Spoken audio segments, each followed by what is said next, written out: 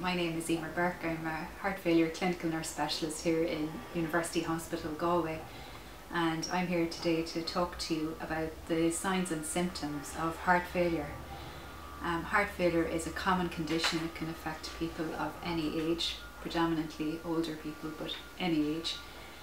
If you have breathlessness on exertion, leg swelling, fatigue, shortness of breath, at night needing extra pillows to sleep, waking at night gasping for air, feeling of suffocation, a cough either dry, hacking or with white or clear frothy sputum, please go to your GP and ask, could I have heart failure?